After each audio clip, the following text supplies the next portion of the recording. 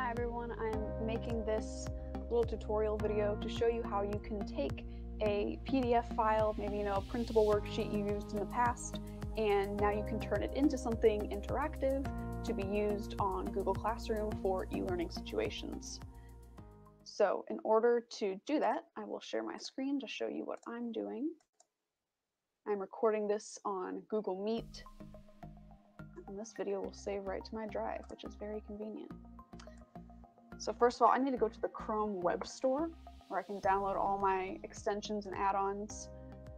And to do this whole PDF thing, I will need Kami, K-A-M-I, nice PDF annotator assignment creator. So I've downloaded this extension already. And when I did, I chose to add it as a little icon up here in my extension toolbar. I allowed it access to Google Classroom, so now it is all set up ready to integrate for me. So you can download it from the web store. Once you have that downloaded, you will then need the document that you want to turn into an interactive worksheet. So I'm going to pull that up through my drive. I need to upload it from my computer. I'm going to be turning this Christmas worksheet into something interactive. So Christmas worksheet has uploaded to my Google Drive. Here it is under my Files section. It is ready to go. So now that my file is in place, now I can open up Kami. Use my little shortcut right here. Now I'm signed up for the teacher trial, so I have full access to it. It is a free trial, and you can also request that your whole school receive a license to Kami. So you can also look into that on their website. But for now, I'm just in my trial, and it's giving me lots of options of where to upload from. I just like to keep everything in my drive, so I put that Christmas worksheet there already. I'm going to choose to upload from Files here. Here's my Christmas worksheet. And now I'm in the place where I can actually edit this worksheet, turn it into something students can use. I will show this example because this is a worksheet where students are supposed to cut out words, glue them in the correct columns. That's obviously something that we can't do over e-learning, the cutting and pasting. So instead, what I'm going to do is I'm going to kind of cover these directions here. I'm drawing a white box on Kami. I should be able to fill it in, or at least I'm going to draw over it. Here I'm kind of blocking out the other previous directions. Obviously students cannot cut on this one. So I've blocked out the other directions, and instead I'm going to type with a text box here. I'm going to move my text box, and I'm going to say the directions are to retype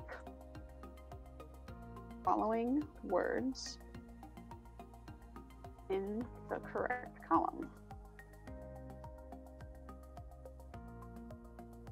To identify their parts of speech. Something like that. Now there's my new direction. The columns are there. Directions are here. I can make them bold too so that everyone knows. I'll make them bigger at least.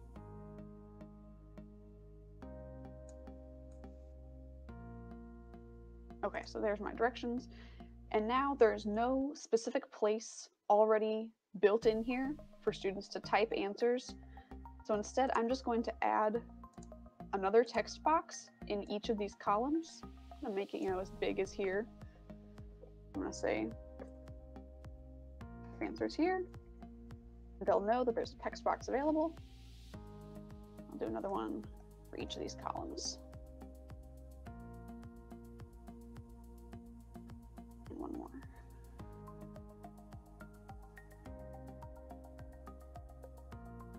So now you have kind of, dictated where you want the answers to appear.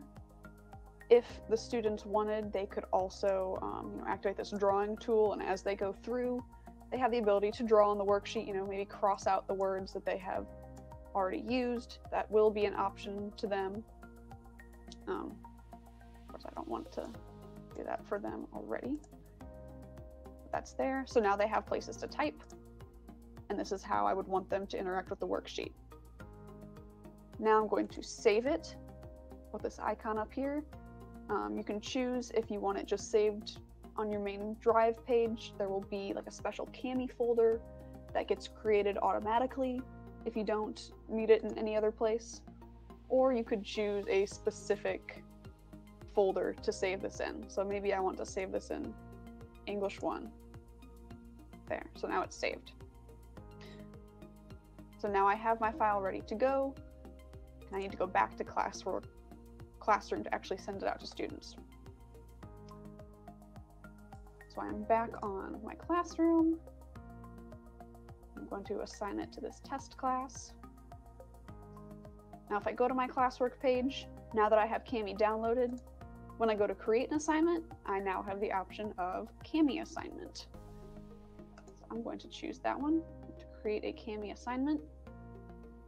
You'll notice it gives you this like options window that's a lot bigger than the typical Google Classroom assignment window, so you'll know you're in the right place working with Kami. You do have to choose which class to assign a Kami assignment to. It doesn't know automatically. But I want this for my test class. And I'm going to call it Christmas worksheet.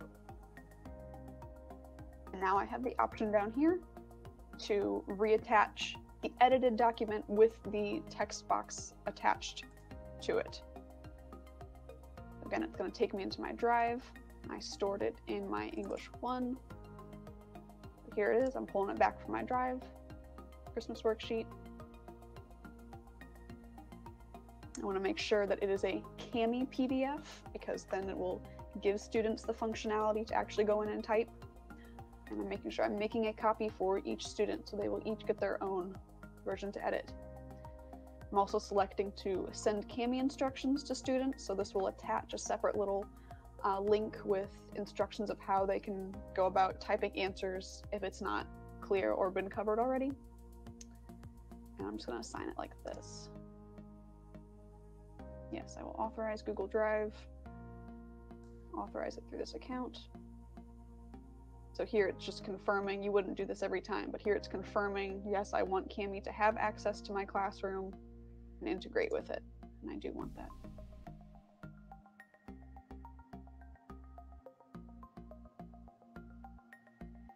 All right, assignment created.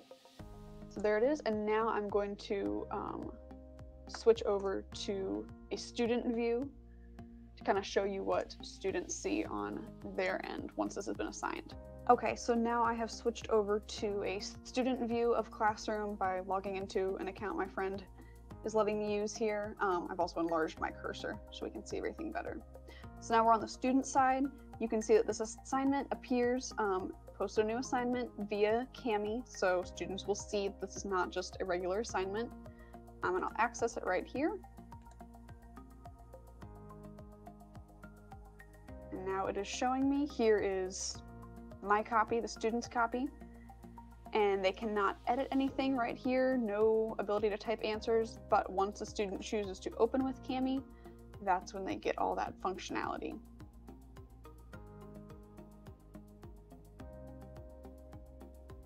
Now this is the first time the student has used it, so I need to authorize that they are, yes, connecting Kami to Drive to Classroom. We want that integration.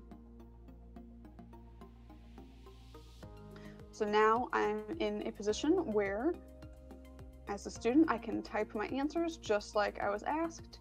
I can see the directions that were posted.